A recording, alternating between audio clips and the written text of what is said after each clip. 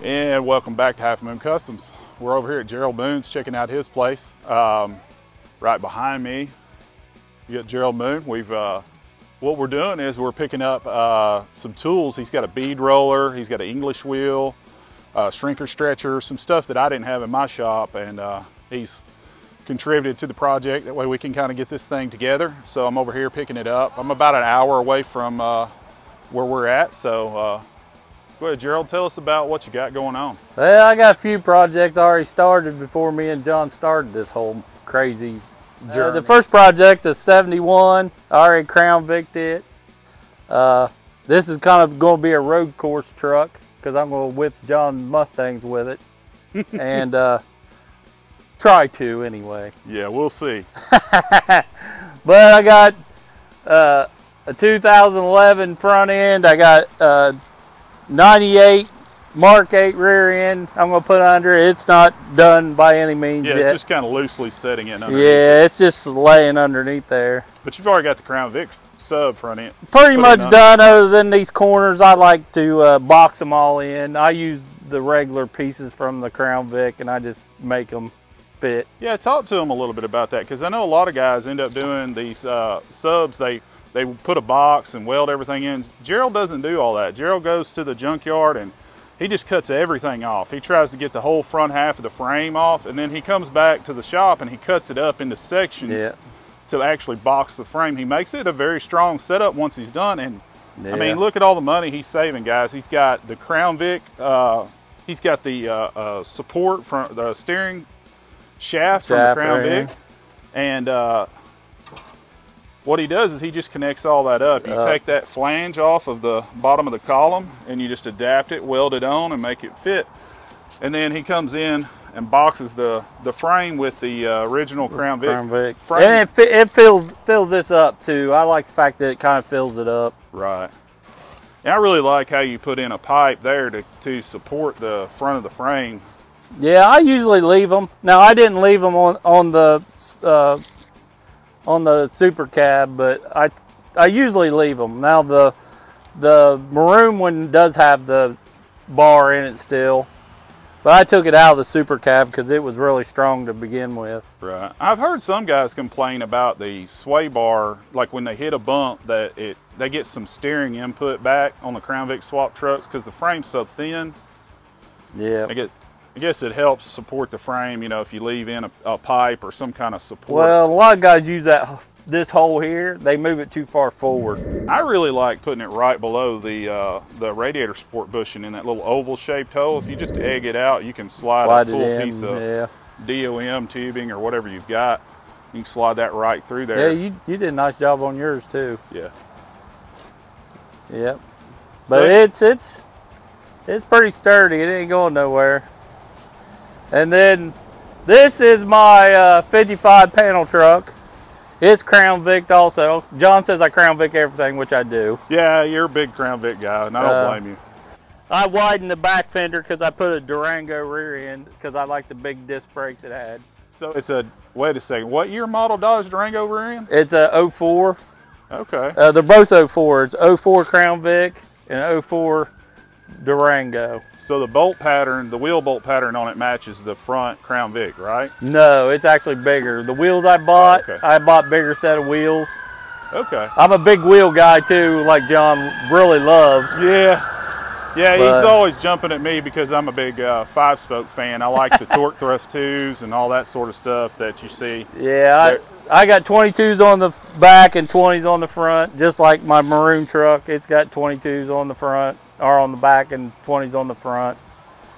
Yeah, this is the Bronco project, kind of buried.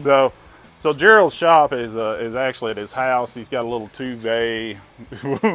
We could barely call it 2-bay. Yeah. But he's got basically all of his tools and everything stuffed in. That's the reason why we're working out of my shop. Yeah, I work in the driveway, fellas. And most people do, I understand, but I've never had a big shop. He's got a garage to store his tools in. Yeah, pretty much. Yeah. But I mean, all of this stuff, guys, that he's putting in, like these Crown Vic clips and everything. This is driveway stuff. I mean, he's cutting stuff apart out here, outside. My neighbors love it sometimes, but yeah, I think you've been they ain't real happy a couple times if you've got a junkyard going. Yeah, or not, so. the guy down here asked me if I had a junkyard started. I said I might.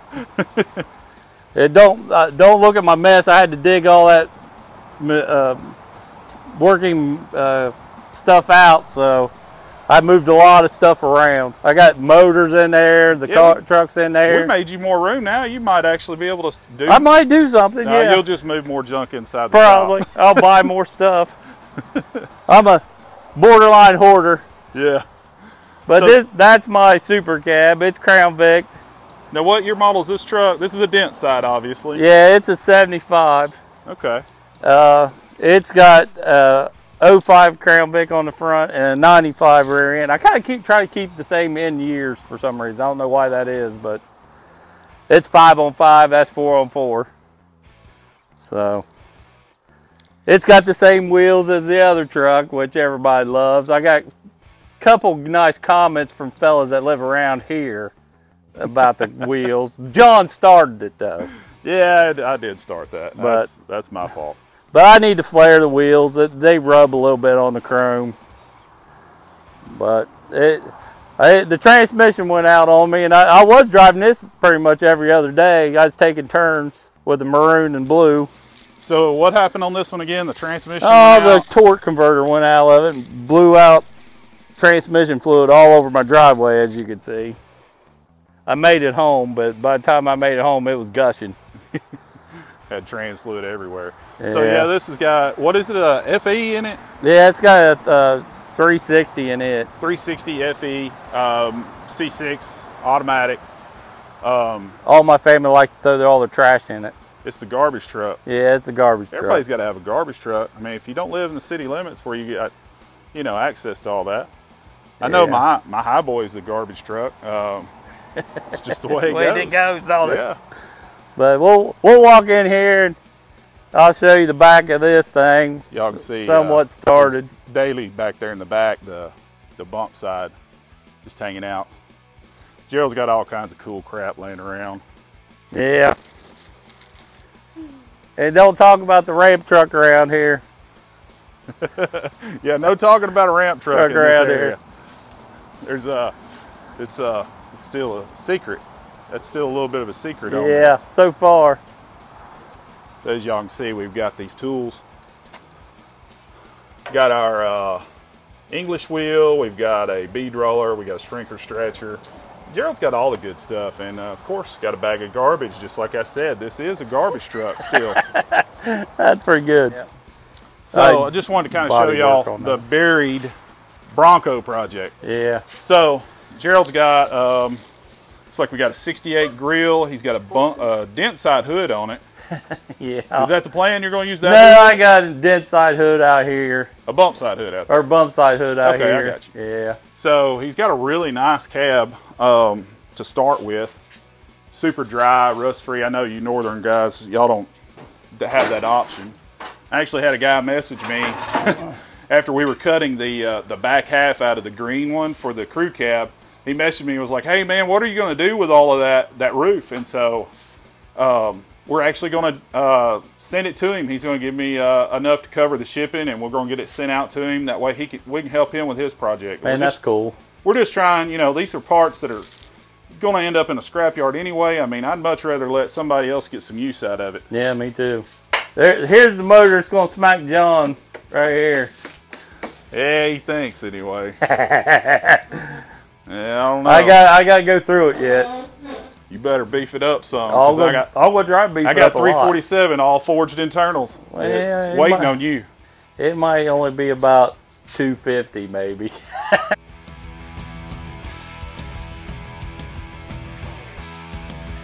Gerald's a bit of a hoarder, y'all. I think. Well, I collect toys. What's buried down here? That is a 1928 Durant Star. Where? Right there. Tub. There. Yeah, in there somewhere. Okay, if you say so. Yeah, well, you can see the door right here. See? Oh yeah. You can see the door. I never would have noticed that had you not spotted it. Yeah. You pointed out. Well, it's kind of got buried over the years. I've had it a while. It's got a Mustang 2 suspension under it. I put a Mustang 2 under it. Wow. So I boxed the frame all the way back to here. I worked on a little bit. So I even got a big windshield right there, John. Oh yeah, I see it now. That's it. I collect toys and all kinds of What stuff. do you got back there in the back corner? That's like a casino Yeah, slot machine. Slot machine. That's cool. I got a Pepsi Coke machine up here. I used to keep my beer in until I quit drinking. I started buying more parts and quit drinking. A man has to have a vice. Yeah.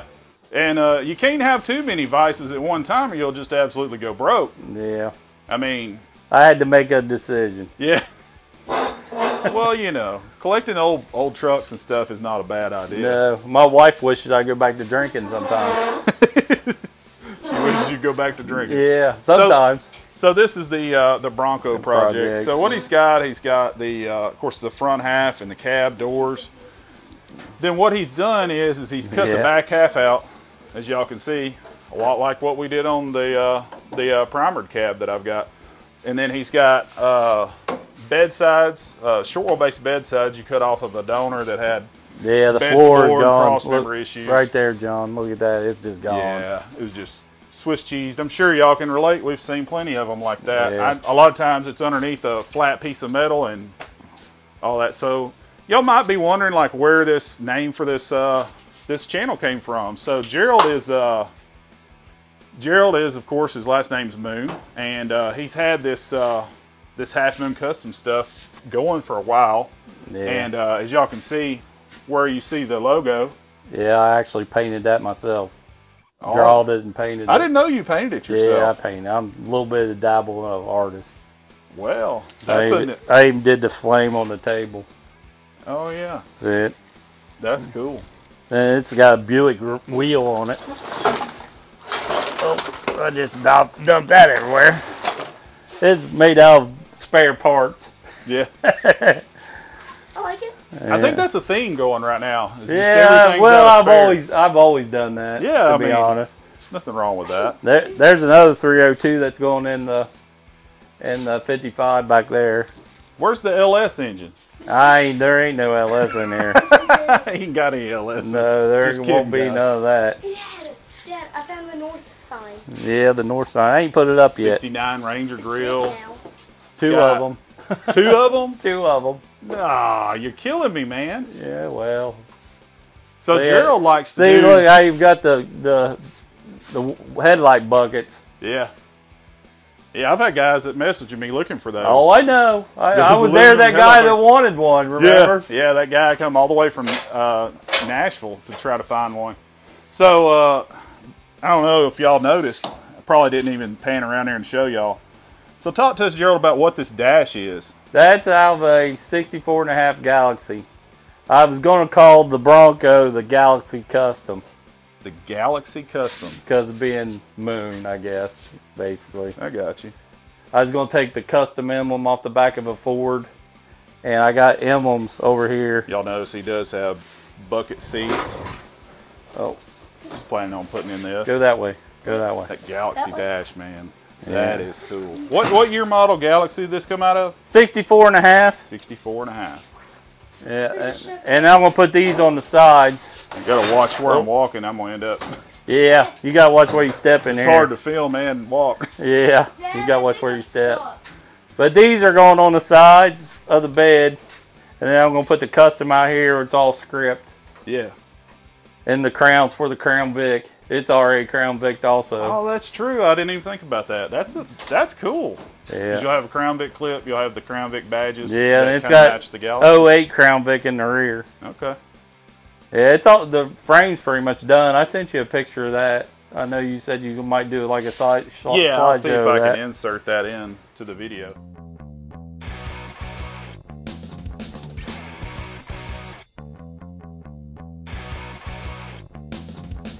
This is one of those shops, guys. Or garages rather. You just kind of get in it and you look around and you go. Yeah, I started out. The longer you look, the more you find. I started out in Mustangs. That was my big thing, doing Mustangs at one time. Actually, my dream Mustang's a 69, which I've never owned. I painted this in high school. Oh. I don't know what it is. This is a pig path, is what this is. Yeah, it's a pig pen. But I painted that in high school. Oh, wow. Yeah. How cool is that? My art teacher didn't like it too well. No, I bet she didn't. Well, it was a he. He didn't like it. He didn't like that leopard print on the back. No, he said, couldn't you do something else? I said, no, leopard was in. Well, you could have just done nothing. Well, And yeah. then he really would have liked that. Yeah. Yeah, he would have liked that. But I collect license plates. Yeah, I've had more license plates. Yeah. So also notice the half moon. He's got a half moon license plates. Yeah. Half moon. This is Coke machine running. Yeah, it works. What's it got in it? It's got moonshine in it right now. Moonshine. But I ain't drank it for a while. It's just fermenting in there. Yeah, it's in there. I've been here twice. How many years though have you been here? This last time's been 7 years. 7 years. Yeah, the first time was 5 almost. Gotcha. I just love it down here. Yeah, this is a great state to live in.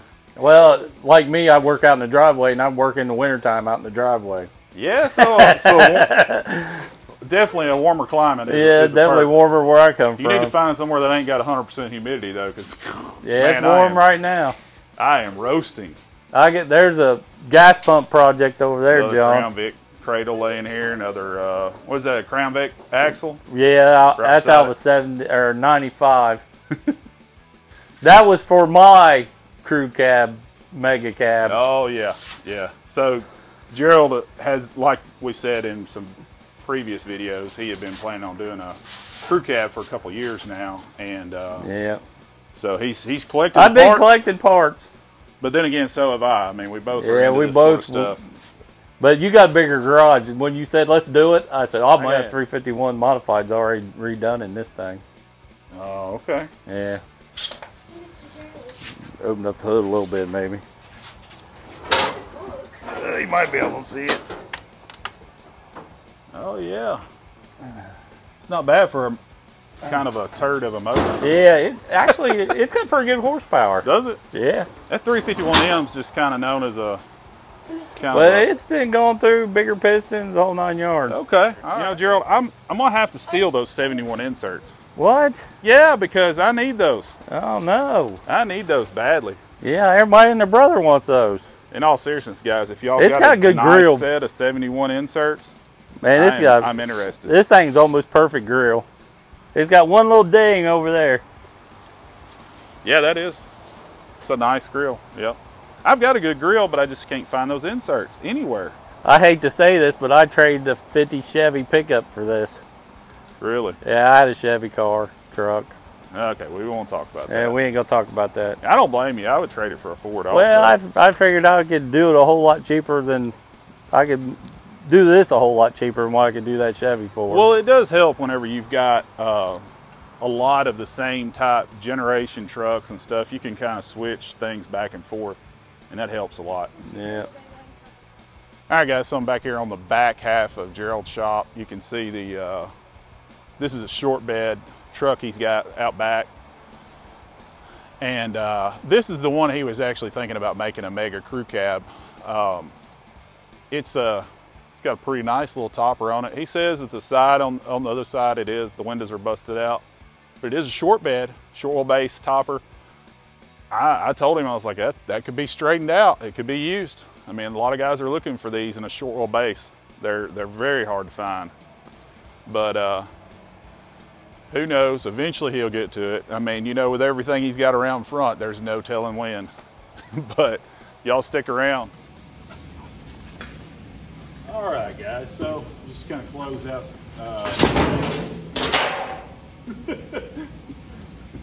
Well, I'll introduce this fella first. This is Binks. He's a full-blooded beagle. As you can see, he's very excited about all this YouTube stuff that's going on.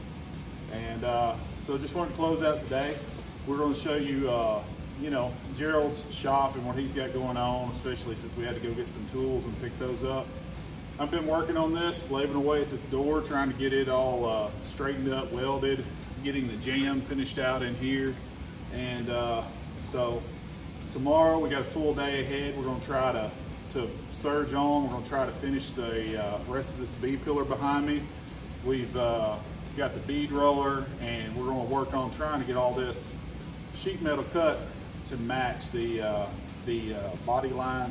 There's actually a body line down in the bottom half of the door. If you're familiar with the bump side, it's got a body line in the bottom of the door frame. We're going to try to mirror that into our B-pillar.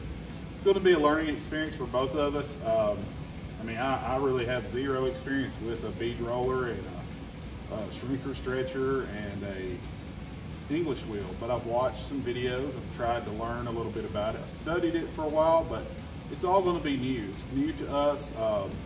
We're a new channel, and we are so thankful for the support that y'all have gave us so far. We are just overwhelmed. The last video we've made, I think at this point we're at 150K views on it. So obviously y'all love what we're doing, and we love that y'all are watching it and supporting us. So we're gonna have some growing pains as this channel goes forward. Obviously, if y'all saw in this video, we've got mics now, and so our mics are hopefully gonna help us produce better videos that y'all will enjoy, and maybe you won't hear the fan running and all that sort of stuff in the background as much. So anyway, like, share, and subscribe. We really appreciate everything that y'all are doing, and we're going to keep doing what y'all like.